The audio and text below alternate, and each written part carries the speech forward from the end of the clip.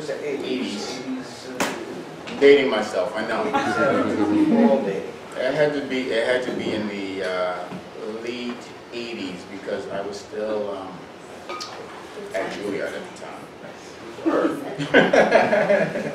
Everyone, I want to introduce you to Lawrence Gilliard Jr.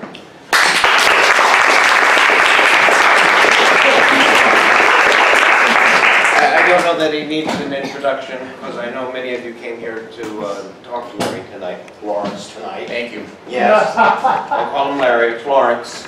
He knew me when I was Larry. But then one day I woke up and I had teenage children. And I said, damn it, I'm a grown up. And so then I became Lawrence. Did you ever go into the industry under the other name or no? Under Lawrence? Larry. So yeah, when I first started, well, no. In the beginning, I first tried Lawrence. You know, I'm a junior. So first I tried Lawrence. I was like, that's too formal. I can leave my grandmother. And then once I did a play, I tried Lawrence Gilliard II. And that was just awful. And then I just was like, I'm just Larry. I'm just going to be Larry. So that was that until I woke up with teenage children. And then I've been Lawrence for the past couple of years now. So. There's something about being in your early 20s, and when you go into the business, you want to get that name right.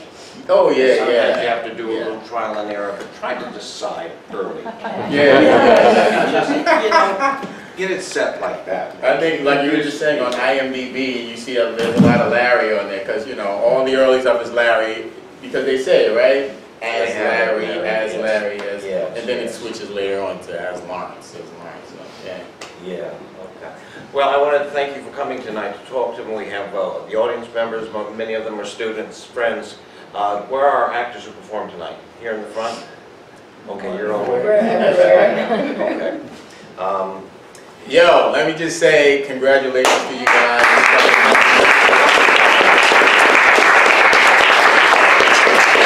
You guys rock. I saw a lot of amazing moments. You guys have I saw a lot of power, man. You guys have a powerful squad, man. So congratulations to all you guys. You guys did a great job, and congratulations for making it through, because I know it ain't easy. I've been there. I don't know how many of y'all dropped out, but I've been there. Well, Lawrence knows it's a struggle. It's hard to be an actor, and it's a lifetime of struggle. Forever. Okay, so we're going to talk about that tonight. There were a couple of things I sent you. We did a Q&A last night, and I don't like the Q&As to become about headshots in the business, but just more about what it's like, really, that kind of intimacy with yourself, and the problems that you go through in doing it. So the first one was, I asked you about the word uncertainty. Yeah. To talk about uncertainty, your fear, your self-doubt, how did you deal with those feelings? How do you still deal with them? Do you still have them? I would imagine, I'm not sure. Absolutely, no, so it doesn't go away. So early in class, early when we started doing scenes, James said once in class, he said, if you're not afraid, then you're not human. And that is the truth. You're always going to be nervous, you're always going to be afraid. It's not about being nervous or afraid, it's what you do with that energy. Once the curtain parts, or once they say action, you've got all this energy inside, that nervous energy, and it's about what you do with it. So yeah, I'm absolutely, every new movie, every new TV show, every new play, every new thing I do, I'm always nervous about getting it right. And I'm reading it, I'm looking at it, I know I can do it, right? Because I've learned the technique, and I know how to do the work to get to where I need to go. But you're always, there's always that fear. You don't want to suck. You never want to suck, And actually, that's what saves us as actors. It saves us, the fact that we don't want to suck. That's what gets us through a lot of times. A lot of times. Because we don't always want to go to work. James used to say back in the day, he'd say, actors are lazy. They don't want to do the work. And I came from the classical music world. I studied classical music at Juilliard before I started acting. It's a very strenuous program, from when you're a kid and you're constantly blah, blah, blah, blah, doing it. That's what I came from, working hard. When I started acting, it's a whole different kind of work. You know, I'm not big on reading, right? But I want to be a good actor, so I have to read, which means, and you know, as an actor, you have to research. That's reading. You've got to do all these things that I didn't necessarily want to do or like to do, but I don't want to suck, so I got to do the work. You know what I mean?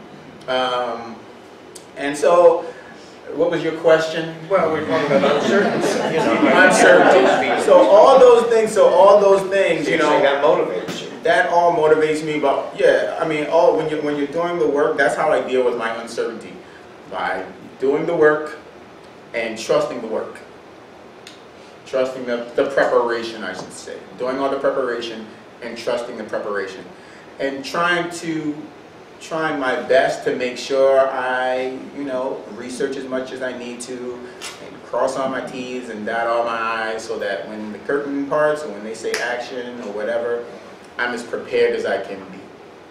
I don't always do the work. Sometimes I am lazy. Sometimes I do phone it in. You know, it's true. Do you ever get cast if you're phoning it in? Or you mean once you have a job? No. When I'm going in for an audition, or, you know, to meet or whatever, I make sure I do what I need to do in preparation so that I don't miss anything. Because, you know, they give you notes sometimes. You got to really be on your toes. You have to be able to switch up and understand what they're talking about. But sometimes you're doing those gigs, man, they're just a paycheck. That's what it is. It's just a paycheck. And there's nothing wrong with that, you know. You have to do what you need to do to tell that story, to get through it, and you still, you know, don't want to suck. So even though you're phoning it in, like, you know, once you've been doing it long enough, you know what you can do. And it's easier to open up a script and read it and break it down and get it. Okay, this is what this person is trying to do. These are the intentions. This is what this person wants and this person wants.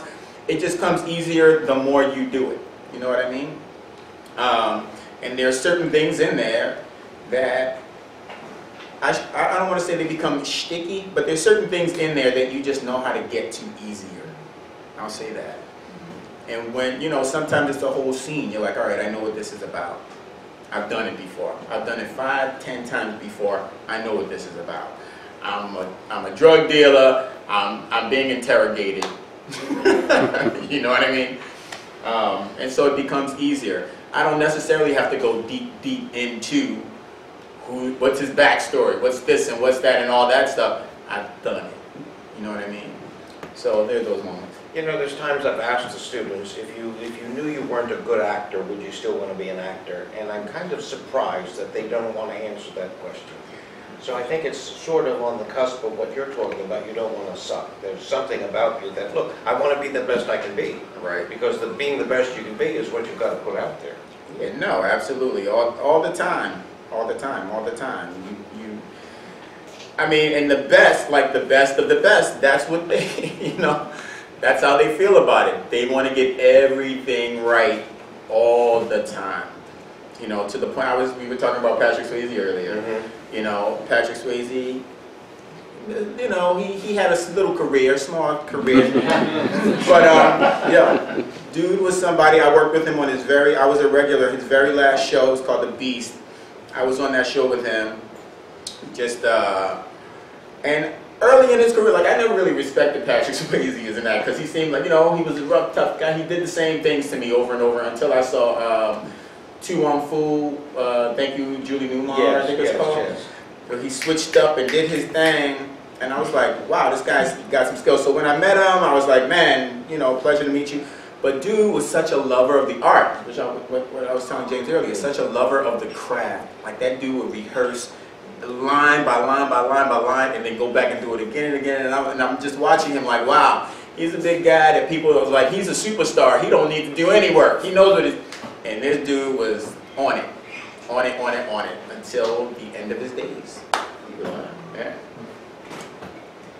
Drive and passion, the amount that's needed. Do you see yourself as someone who has drive? You have passion for the work. You said not all the time. Sometimes you want to phone it in. So yeah, no, you know, it's like this. Some days I wake up and I think, if only I woke up today and wanted to do something else, right? I'm like, you know, sometimes it's that hard, but I don't. Every day I wake up and I want to do it. So I think the drive is just something that you have, like you just have to want it and you have to have it. One day you may have that drive, and things change with people. One day you may have that drive and you're like, I want to do it, I want to do it, I want to do it, depending on how your life is, how your career is going. There are plenty of people who have successful careers who wake up one day and they're like, I'm tired, I want to do something else. Then there are people who are struggling. They wake up and they're like, I'm just beating a dead horse. I can't do it anymore. I'm tired, you know. But as long as you wake up and you're like, I want to find something to do to better my craft, to better my acting, no matter what it is. No matter what it is. You know, I want to work on a new dialect. I want to read a newspaper and find out what's going on in the world. You know, I want to read some history. Whatever it is, as long as you wake up and you're thinking that, then keep moving, keep moving, keep moving. And that's me. I wake up every day and I'm like, okay, what can I do today to move myself along, to better my craft? It's usually when I'm doing a job, like I said, for a check. You know, that's when sometimes I'm like, oh gosh, I gotta go and do this and work with these cats. That's rare for me, but sometimes it happens. And you know, but when you feel like once you've been on stage and you felt the magic, or you've been in front of a camera and you're working with somebody and you guys are going back and forth and you felt the you know, when all the stars align and you get that feeling, like it's like crack, man. It's like, you know, you're always trying to get the better crack, right? So now you're dating yourself. That's what it's like. That's what that feeling is like. When you hear the house applaud, you know, and they're digging what you're doing, and you're just feeling in that moment. When you're in the moment and you're feeling in that moment and you're bouncing it up, there's nothing like it, man.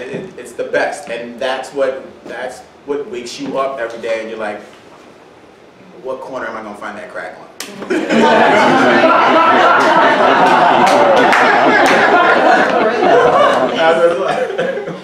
But talking about the drive and the passion, I was watching a tape yesterday, interview with Craig Holzberg, who will be here tomorrow. Okay. And he is Avalon Artists. And he was saying one of the mistakes he felt that young actors make is once they get that manager, they get that agent or someone, that they just sit back and think it's all going to start to happen. He says, and before they know it, that manager or that agent's letting them go, because they need them to do the work, keep doing the work as an actor, get as much exposure, go out there, do theater, do as much as you can do, so that when they do call in, right, they're able to make something of it. Listen, you got to keep yourself sharp. You got to do whatever you got to do to keep yourself sharp, right? And let me tell you, if you don't do it, there's somebody else who is. Like, there's a room full of actors. There's a bunch of people who are the same type as you. If you're not getting up and it's like, you know, hungry, all right, I got to make myself do something. There's another cat who was up an hour before you who is doing whatever it is that you should be doing. They're doing it. There's other people out there doing it. So you gotta stay sharp and you gotta stay active, even if it's just like, you know, watching TV. So I was talking to somebody recently. She was asking me. She's like, "How do you? I don't know that I can be creative. Like, how do you be a creative person?" Been in the business a long time. You talk to other actors. I'm like, one thing. First, you got to experience life, right? You got to go, you know, if it's going to the museum. Art inspires art. So go see a play, watch, you know, other actors, go see some artwork. I was listening to this actor, older actor. What's his name? I can't remember his name right off the top of my head right now. It'll come to me. But he was saying how he was in the middle of a scene, and he was watching his son had died in front of him, and he thought about that painting. In that moment, it just came to his head. The painting with the ghost, like with the that thing, like, and he put his hand on his head, and it was like a silent scream, right? I can't remember. And he was nominated for like the Academy Award or something that year, right? But he was like, it was just something that just came to his head because he saw it when he went to the museum. What was that, John? It's Monk? Monk. The Scream is called, right? The Scream. Right. Yes, but who's the painter? Monk. Yes. I'm trying to think of who the actor was. In the Heat of the Night. Ron Steiger? Steiger. Love him, right? Yeah. He was telling that story, right? So, you know, you got to go out and experience life. But another thing you got to do, is you got to steal. Actors steal from each other. That's what they do. You watch TV, watch films. Oh my God, I can't believe, wow, when she did that, that was amazing. I can't wait to do it. Right? I was talking to Wesley Snipes one time, and he did this movie. I can't remember the name of it right off the top of my head, but in the middle of this one scene, his wife is going at him, and he turns around, he grabs her by the head, and he walks her backwards while he's saying his lines, and then he pushes her down on the couch. And so I'm talking to him, I'm like, dude, when you grabbed her by the head, I was like, holy, where did you get that from? He was like, oh, I stole that from this Japanese movie. I stole that, man. I was like, okay. You know, it's been said, steal from the best and make it your own. That's right. Make it your own. Exactly. So, there's a moment in Three Sisters with Kim Stanley. I've only seen a clip of it, but she's talking about Vershinin, and I love him. She says the line as she's inhaling. wow. And I've never seen anybody ever do that. I said, I gotta find a place to put it.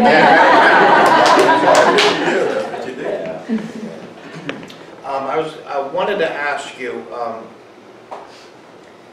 guest spots, you've done lots as I was looking at your IMDb and doing a single episode, which shoots one day or many days, I imagine, right. You know, as opposed to the times when you've been a regular on a series, which is a lot more work. Right.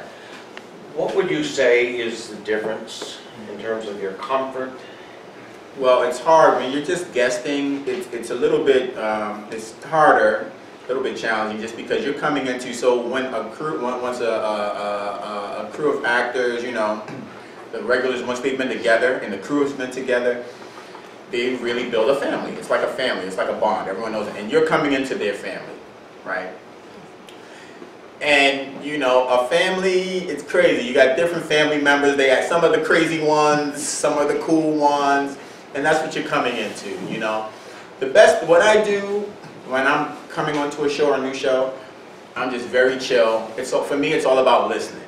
You know, I'm not trying to become a member of the family because I'm only there for a short time. I'm just trying to come in and do my job, try to tell the story, right? When I'm guesting, that's what I do. And if I make a friend along the way, that's cool. But I'm not trying to join their family. So yeah, that's just a job. You go in, you do your little piece, and you have fun. It's always about trying to have fun also. When I'm a regular on the show, then I'm a part of that family, and you really do get to know everybody, and it's just an amazing experience and feeling. I just wrapped the show. It's called The Deuce. We just finished shooting it about 3 weeks ago. And, you know, it's hard when you've been working with a bunch of people and, you know, getting to know everybody and all that. It's hard when you separate. I work on a show called The Walking Dead. And on The Walking Dead, people get killed on the show. And when people get killed, like, you know, when you're a regular, like I was a regular on the show, when people get killed off the show, they do a big dinner, and they have like this, they have a theater, and on the theater they have posters of all the characters that were killed. It's called the Grateful Dead Wall. And you get your poster, your picture put you up on the Grateful Dead wall. They have a dinner. They say a buy is the saddest thing. It's just the saddest thing. Right? Because it's like you really, it's a family member. It's like a family member gone. You know what I mean? You're not going to be seeing that person, working with them anymore. So being a regular on the show, it's a whole different experience. And not just the cast, but the crew too. You know, you get to know everyone. So. But when you were a series regular, did you ever have somebody who was a part of that family fuck up? That was a fuck up? Well, they just somewhere along the line. Every family has one. So. Listen, that's right. Yeah. So absolutely, absolutely. Did you ever in a situation where someone lost their job?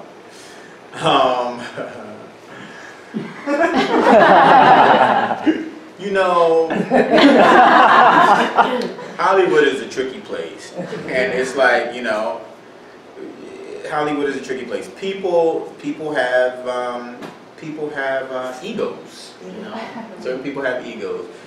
You'll find certain producers have egos, certain actors. And sometimes, you know, you run into those people. I mean, I'm such a chill cat. I don't let that doesn't bother me. That doesn't affect me or bother me, you know. But there's some people who don't know how to deal with. There's some people with egos who don't know how to deal with other people with egos. And they get into. I was in a play once where these two actors got into a fist fight. Like they literally got into a fight. Not during the play, but in rehearsal. And they fired this actor. And I was like sitting there because they were on stage rehearsing. And then the next thing, you know, one of them was just like, yo, what the? And the other one was like, what? What? And then they went at it, and I was just like, right? They went at it, and, you know, it was resolved, blah, blah, blah. The next day we came back and one actor was gone. And they replaced them, you know. So yeah, it happens sometimes. You run into people who are just so into their own thing and what they're doing. They're not really giving, they're not really sharing. They just so much, so it's all about them, and you gotta let them be that.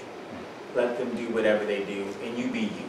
Don't try to get mixed up in it or caught up in it or whatever, because truthfully, if they're big enough, they'll get you fired. They will. They'll get you fired. They'll be like, I don't like his energy. I don't like the way he's, you know, he stepped on my lines too many times. They'll find a reason. They will. To be like, that one right there. As a matter of fact, I know this one actress, I don't want to say her name, you know who she is. She's big time actress, the older actress, but big time actress, won Tony Awards, Emmy Awards, all this stuff. And we were doing this movie together, and she was such a diva. They fired her and gave me all her lines. They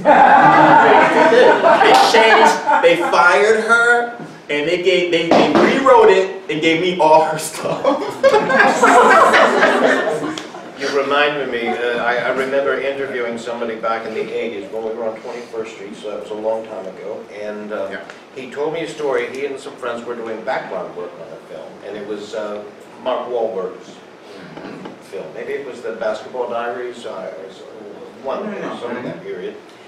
And he said they got into trouble. Mark Wahlberg thought they were talking about him, which they were.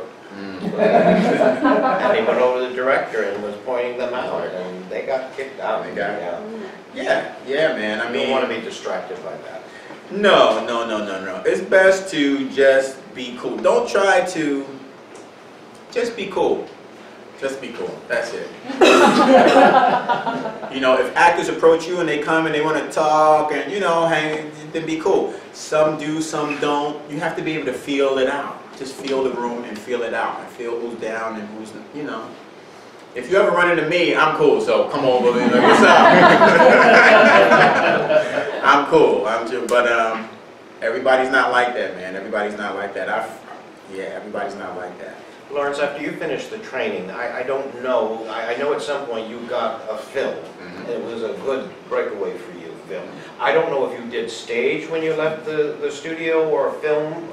I know you did film first. It was but film you did first. come back and do stage work. Oh, absolutely, absolutely. So my first thing out of school was a film. What was it? Straight Outta Brooklyn. What is it? Straight Outta Brooklyn. Straight Outta But Brooklyn. now I'm really dating myself. So Straight Outta Brooklyn came out in 1991. It was my first film. This was when they did open calls. I don't even know if they do open calls anymore.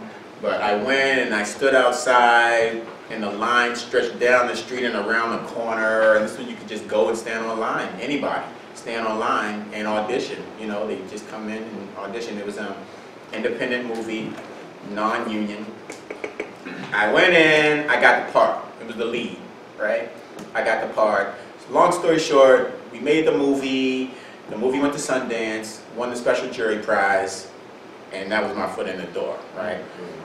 But after that happened, I didn't feel like I was a strong enough actor yet, right? So I wanted to do some theater. So I started doing theater work here in the city and, you know, different things. And then I was bouncing around, like I was doing some theater, doing some TV stuff. I went to LA because I got booked in a television show, so I went out there to do that show. And then that show got canceled and I was going to stay, but then the Northridge earthquake hit and I was like, oh hell no. So I came back and, you know, I just been moving and shaking, man. You know, I mean, I remember Sam Jackson said once, I was very young, he was like, you know, actors are prostitutes. We'll do anything for the money. And I remember thinking, think for yourself. Talk, you know, for yourself, Sam. That's not me, Sam. Yeah, basically. Where's the word? Where's the checks? We're like temps, man. We're really like temps. You know, we're working until that job is done, and then we're looking for another one until that job is done. And every job comes to an end. They all do. It doesn't matter if you're in a movie and you're shooting that movie for 3 months or 6 months or 2 months, whatever, it's gonna end.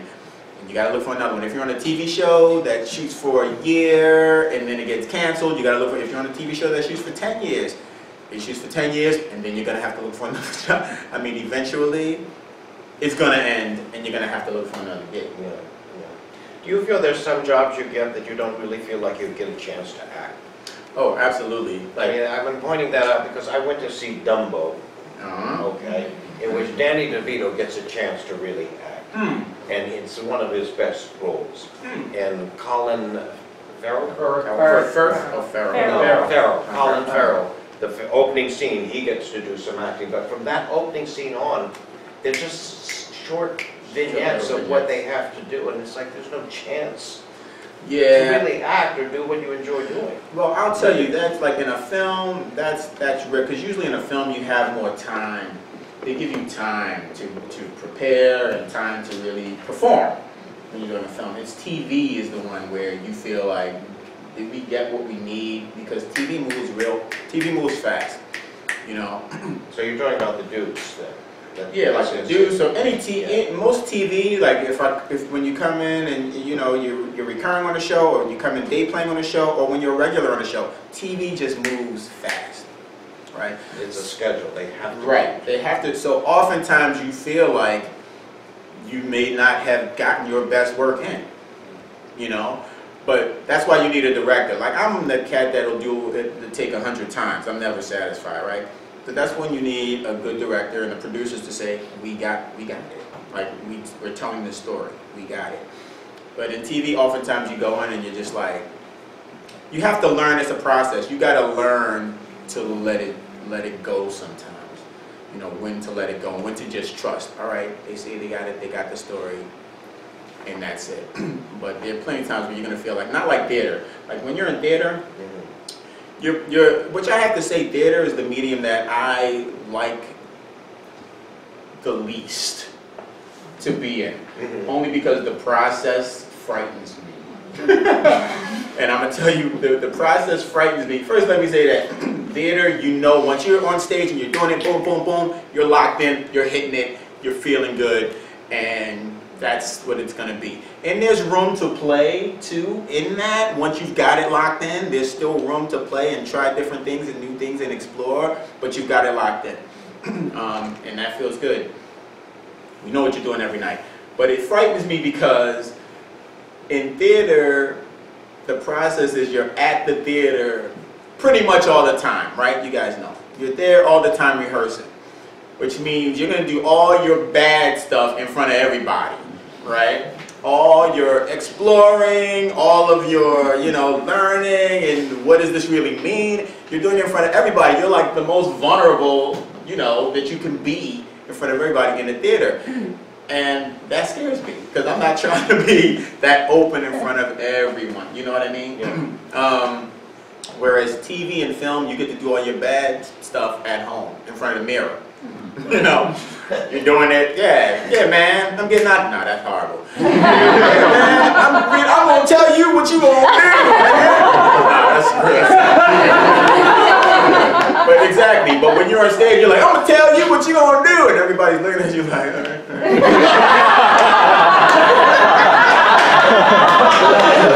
The director's like, okay, what do you think you want with this?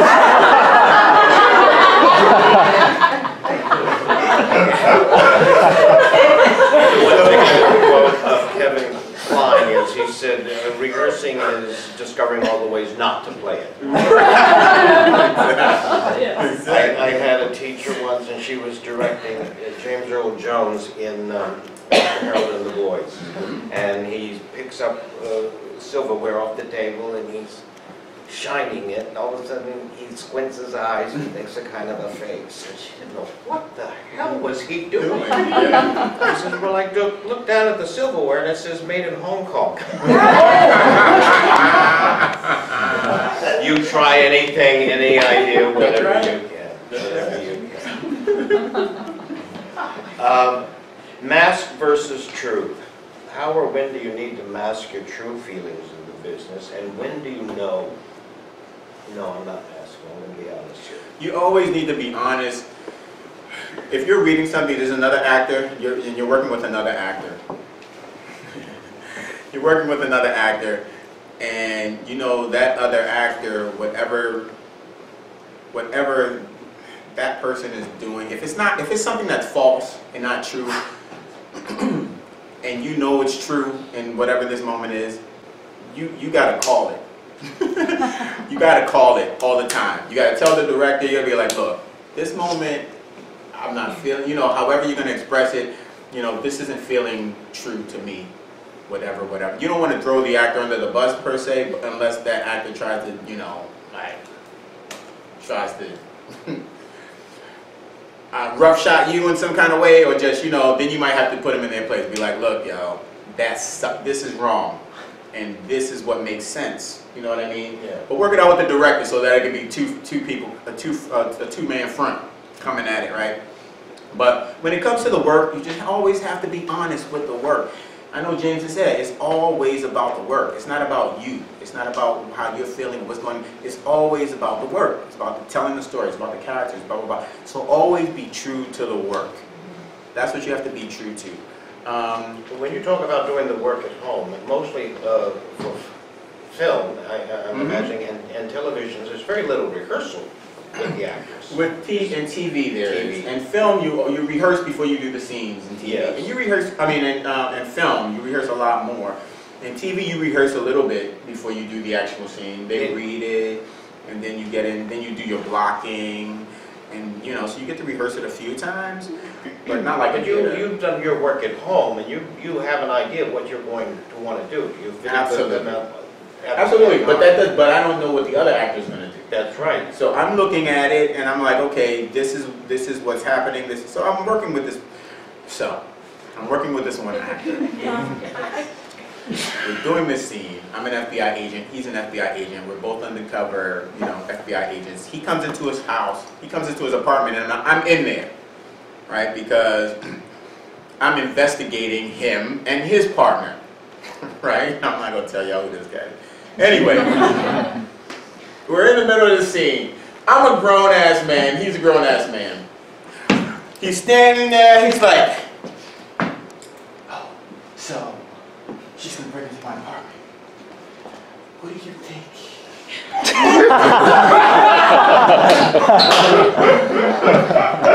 Right? Was that in the Beast?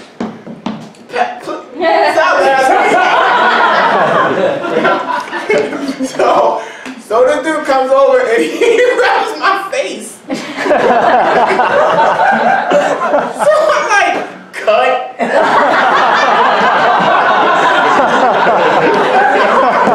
Right? So he's like, oh my God, oh dude, what? So the director comes over and I'm like, yo, he can't do like that. Just doesn't make sense. Like, I'm wrong, he's wrong. I'm an FBI. He's just he don't know me like that. The director's like, he's absolutely right. You can't rub his face. Right? So the guy goes, oh my God, like. Man, like, what would Pacino and De Niro do? Wow. And the director goes, you're not Pacino.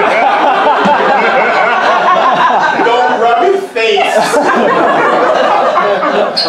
Sometimes people are just going to do some crazy. I heard about this one actor in an audition who licked another actor. Oh my God. Like, there's stuff sometimes that, you know, we're actors, so sometimes, you know, people cross a line. But there's sometimes when you have to be like, look, that's not true. That makes no sense. You can't do this. No, that's just not gonna work for me. You know, it's just not gonna work. Yeah. So.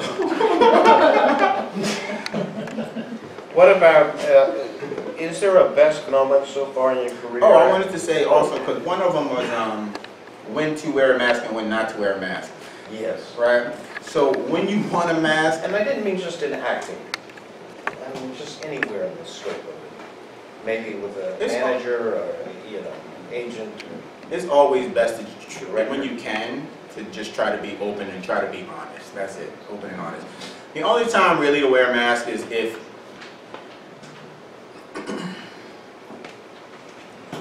I'd say just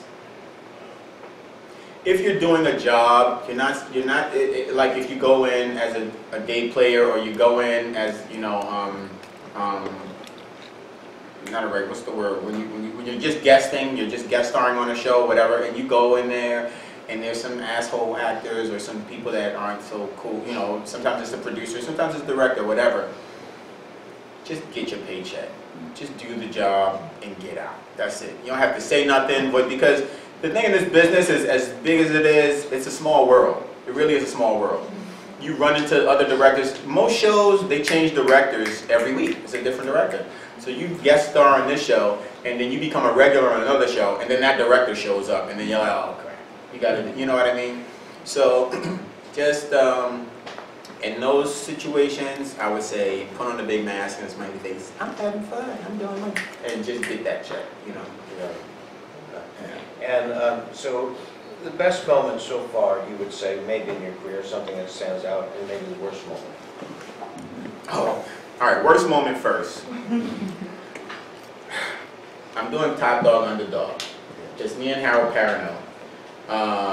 And it had just been on Broadway, and it was going to London, but Harold and I were doing a West Coast tour of it. So we did Seattle, San Francisco, and we ended at the Taper in LA. So anyway, we're at the Taper, we're in rehearsals. No, wait. No, we're in Seattle, it's the first show. We're in Seattle Playhouse, I think it's called. We're in Seattle, and we're in rehearsal. Now, George is going away to London. George Wolfe is directing. He directed the original one, and he directed all of them, and he's directing ours too. George was going back and forth from London, directing the one out there and coming back. And when he was gone, his assistant would be directing us. So anyway, he comes back, and we've got like, I don't know, maybe a week before we're supposed to open this show for the first time. I don't know if you guys know Top Dog, Underdog at all. Two-man show. I play the younger brother, and at the end of the show, I kill my brother every night. I shoot him to death. I shoot him. All right, I kill him every night. And after I shoot my brother, there's this monologue where I'm like, why'd you do that? Why'd you do that? You shouldn't have done that. You took my allowance. My mother gave me that. You know, that's how it goes. So us as actors, we're very cerebral. We're always trying to make sense out of everything we're saying. That's what I'm doing. I'm like, why'd you do that? You shouldn't have done that. You took my money. You shouldn't have. Mom gave me that. And George, it's the end of rehearsal. George jumps up out of his seat and goes, no, no, no, no, no, no. And he runs over to me. He comes up to me. He goes, you're thinking too much. You're trying to make sense of it. It's not, you shouldn't have done it. It's da, da, da, da. You're going, da, la, la, la, la, la, la, la. It's not that. It's da, da. And I'm standing there like, now I'm a professional already at this point, right? I'm like, I think I know what I'm doing. But he's like, it's this, it's that, it's that, it's that, it's that. That's it, rehearsal is over. And I'm standing there, like really, like I'm emotional. I'm emotional. The stage director came over and made it worse. He put his arm around my shoulder and walked me out. Right? That was probably my worst moment, right? But I went home that day. Now, of course, you know, there's no sleeping after that. George Wolf just fucking reamed you a new one. I'm at home and I'm thinking, I'm like, what is he talking about? I'm reading this thing. I'm looking at it over and over and over and over. What is he talking about? What is he talking about? And then it freaking snapped, man. And I'm telling you, when you get that moment where you're like, ah, that's almost just as good as the crack when you're on stage, right? And what he was trying to say, which he didn't say, because, you know, it's better to lead an actor to it, as you know, rather than just tell him what to do. Better to lead. And he had enough time that he could just lead me to it. What he was saying was, in this moment, this character is not making any sense. Because this character snapped. That's why he killed his brother. Because he snapped in that moment. So he doesn't have any idea what he's saying. He's just saying it. And then once he realized he's killed the only thing he has left, the only person, the closest person to him, and the only one he has left in life, that's when he comes back. And he realizes. So it wasn't making sense.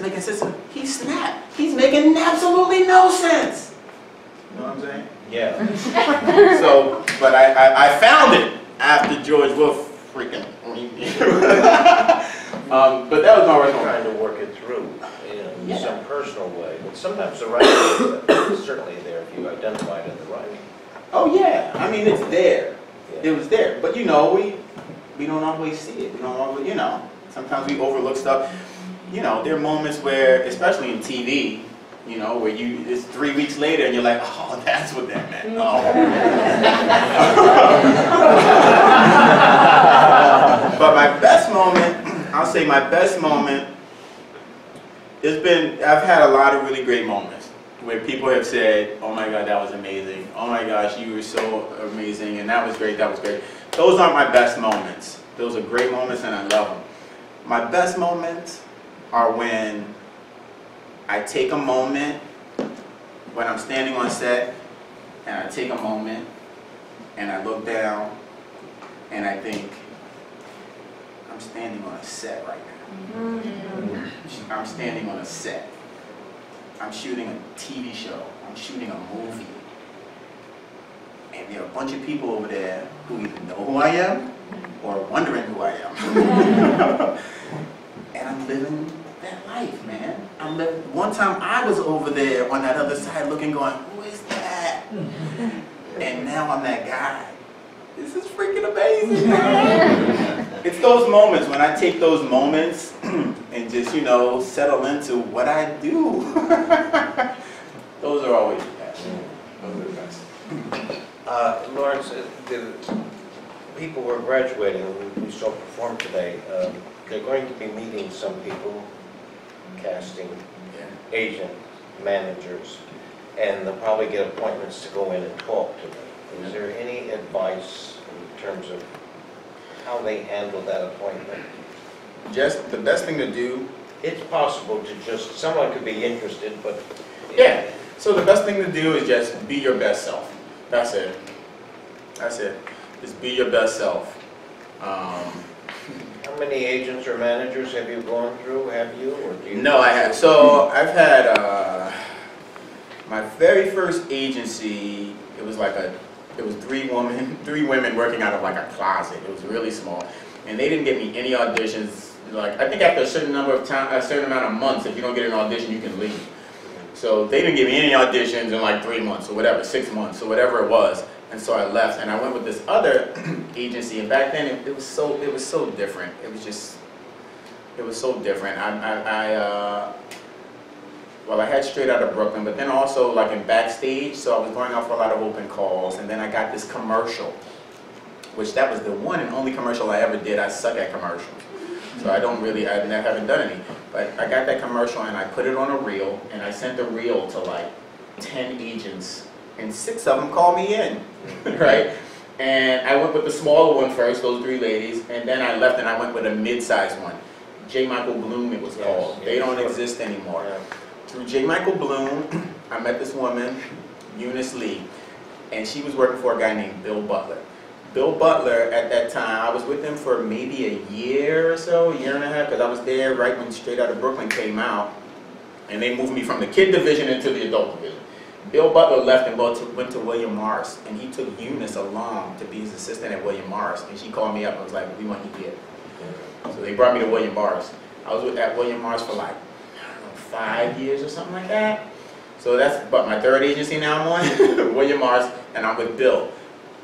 Gersh called Bill Butler and was like, we're going to make you a partner, and we want you to start the Gersh New York office.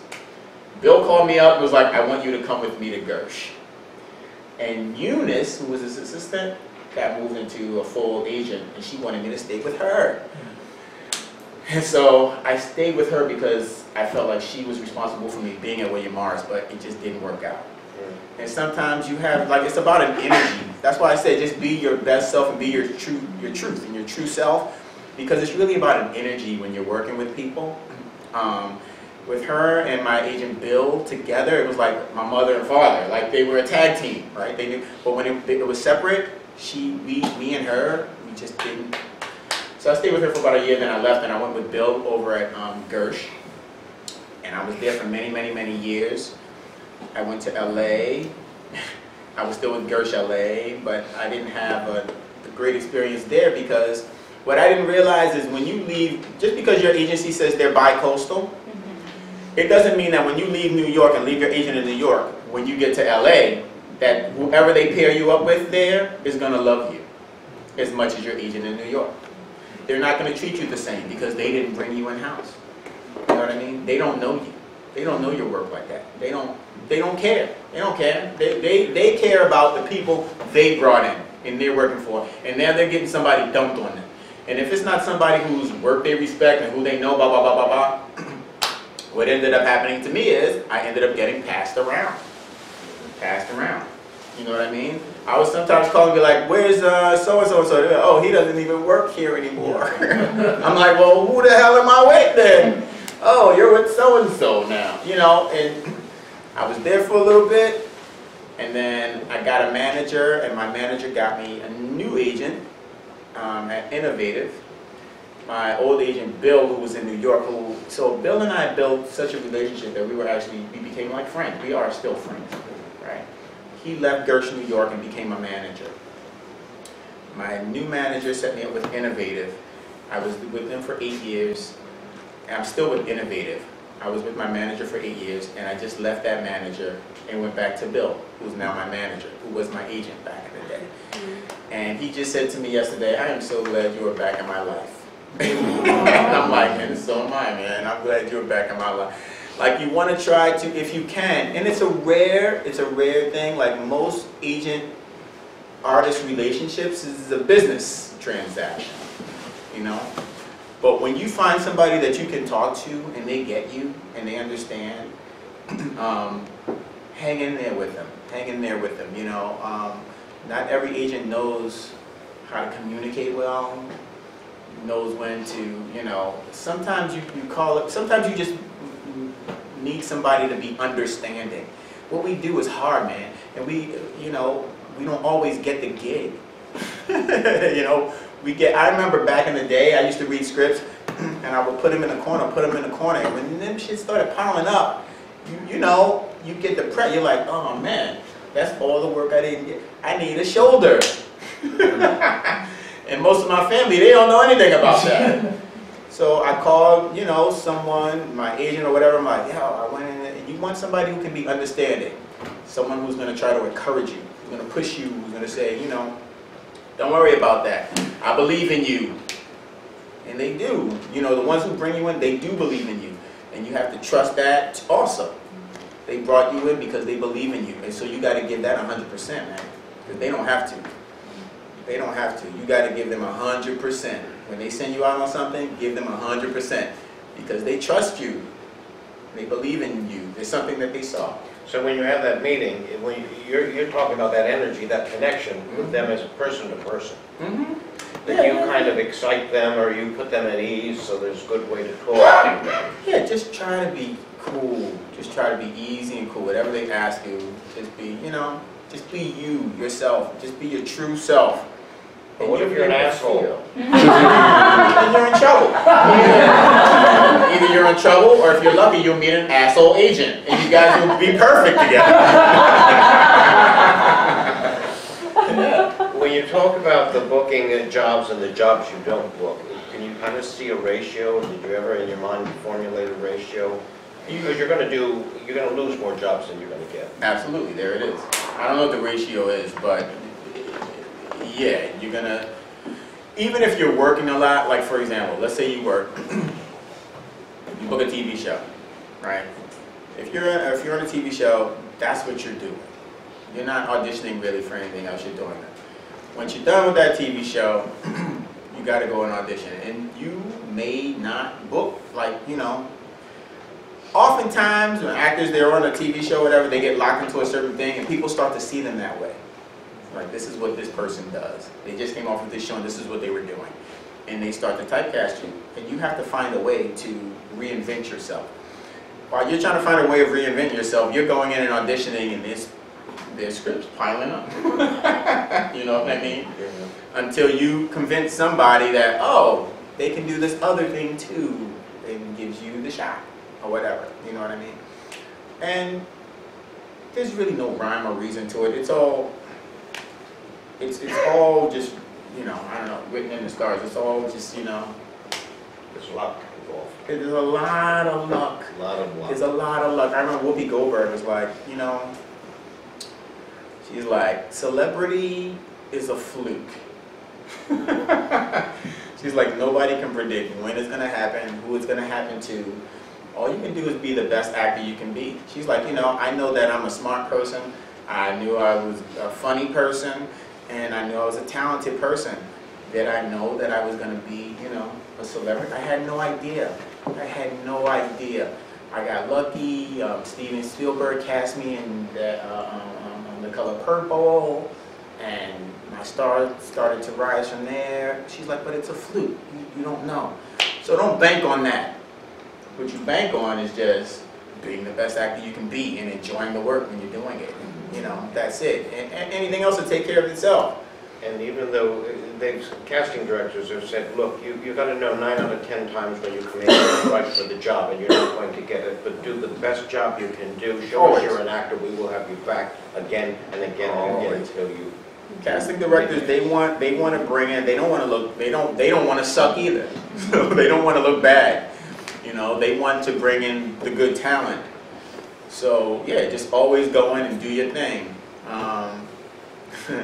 There's one actor, he's Antonio Fargas is his name. I don't know if anybody in here knows Antonio Fargas. I remember he played this character called Huggy Bear on Starsky and Hutch back in the day.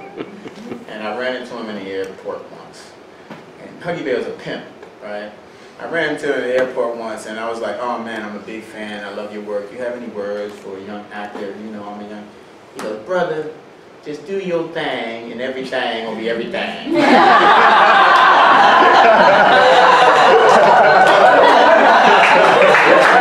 pass that on to you.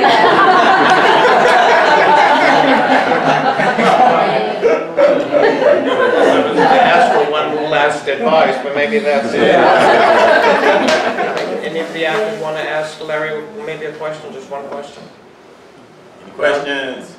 So I'm familiar with your work, and I heard that you're a professional musician. I am as well. How has that impacted your career in terms of opportunities or special skills or anything like that? It's really two separate things. Like, I have yet to do anything musical really while in acting. You know what I mean?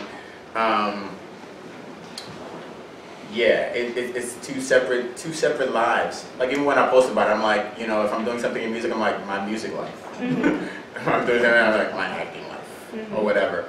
I still, when I stopped playing music and started acting, I'm the kind of person that just gives myself 100% to whatever it is that I'm doing. Mm-hmm. I gave myself 100% to acting. I remember when I came into James's class, I remember James saying, look, you know what? He was like, you were taught certain things as a kid. I mean, when you were a kid, you were free, and you know, you didn't have any boundaries. And he's like, but now you have all these boundaries, and I'm going to break them down.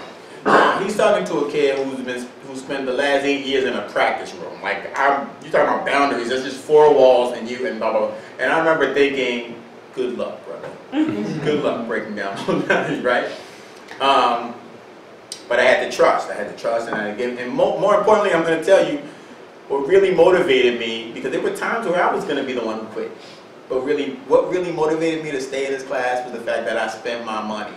And that's another thing I want to say. Whatever it takes, like active, some people say, you know, you gotta be passionate, you gotta want, you gotta blah, blah, blah. Whatever your reason is for bringing something to the table, that's all that matters, is that you bring something to the table when you come to work, right? I stayed in the class because I spent my money, and I was like, I ain't wasting my money. And I'm glad I did. Changed my life, right? And I let go, and I trusted, you know, and it changed my life, right? Yeah, but it's two separate things. But what was I gonna say on that? Stayed in the class. Damn, I forgot. It just went right out of my head.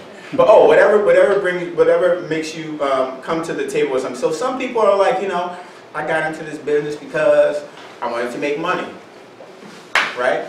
If that causes you to come bring something to the table, then that's what it is. Whatever your motivation is.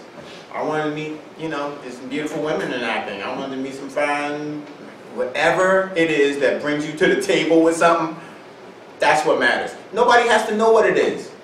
Nobody has to know what your motivation is, you know?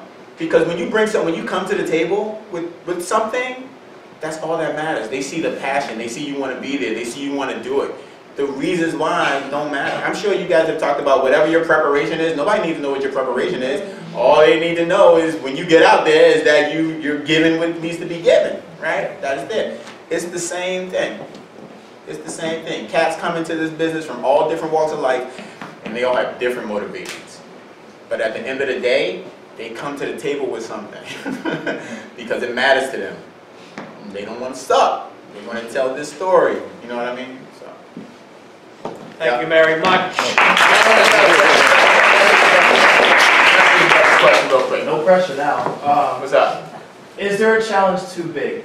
Meaning something like a very tough accent or a very hard impediment or something to that degree. Is there something that's brought to your table at any given time that you're like, I don't know if I can pull this off? I believe in my work ethic, so I really don't. There's certain dialects that I'm like, I don't, like certain European dialects that I'm like, I don't know that I can do it. I mean, with enough work, I'm sure I could with enough work.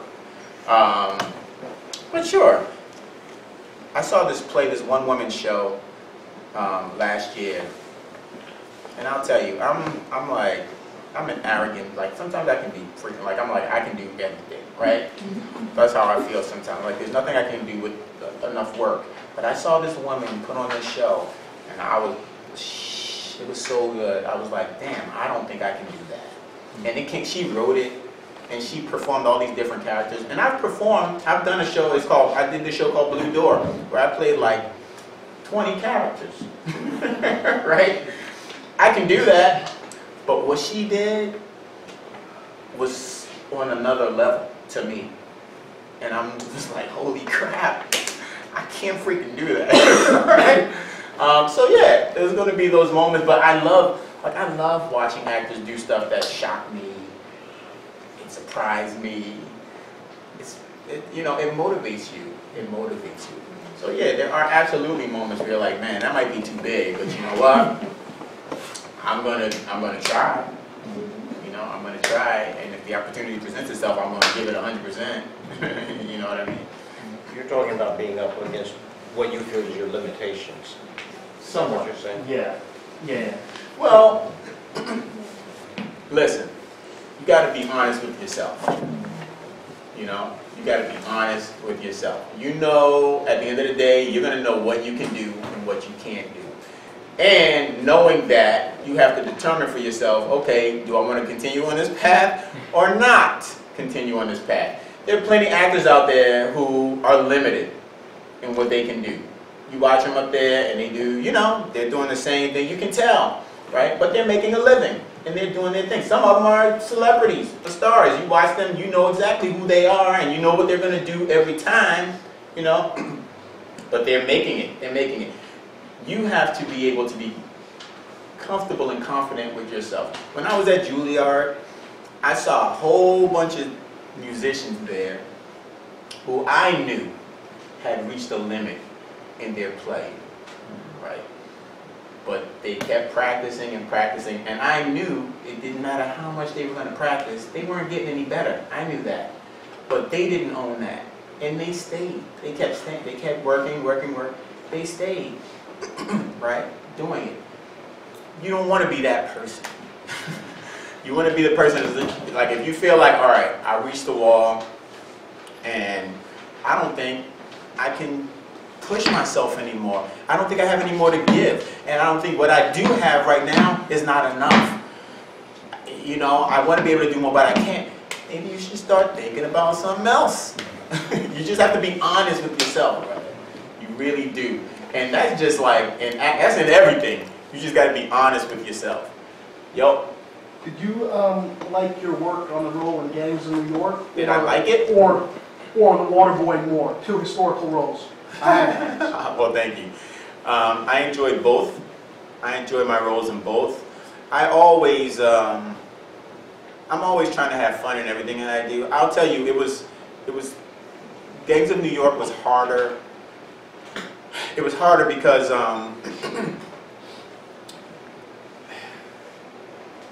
it was harder because I was feeling while I was on that set like I didn't have enough to do. You know, even though the role was pivotal, you know, I was just feeling like I was kind of in bondage there. We were in Rome for 8 months, which was lovely. But being on set and working on set and all that, it was a little bit challenging just because you know, as an actor, you want stuff more to do. But it was still fun what I did. I have so many crazy stories. We don't even have time to tell the crazy Daniel Day-Lewis stories and Leo stories and Cameron stories. But that's for your book. That's for the book. But the Waterboy was still the most fun I've ever had on the film. Such a blast, dude. I don't even know how we got that film made. Just laughed all day, bro. It was a blast. It was a blast. I had so much fun on that movie. Yeah. But I enjoyed both roles. Okay, Lawrence. We spent a long time.